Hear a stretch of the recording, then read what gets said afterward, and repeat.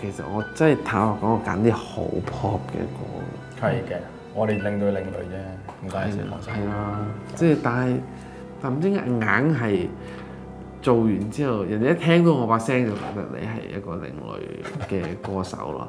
即係要平反咯，即係我同譬如倫永亮合作嘅寫得太多，我睇唔到佢有乜嘢唔商業嘅。我諗嗰條歌最近㗎啦，從來都係取笑無數嘅 WhatsApp message， 百幾個啦，起碼。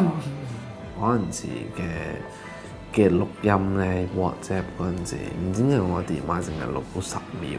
係啊，你有反震9秒 ，Oh my god！ 就要將一個鐘頭嘅東西逐10秒咁話俾你聽。咁呢個我相信係其中一個最令人覺得我好煩嘅地方啦。要好電影，你當配樂咁，你就發揮啦。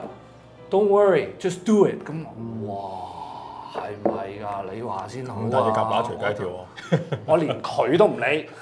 喺我立場去做呢個專輯，我覺得阿 Carl 同 Jerald 佢哋係可以容許我去好似 bungee jump 咁樣跳啦，你架飛機跳落去啦，即係佢俾到呢個信心你。個 range 比較即係比較高嘅，咁所以我從來同佢做我都冇諗過佢 range 嘅其實。咁另外仲有一隻叫做如髮，我哋咪講得㗎，即係個 feature。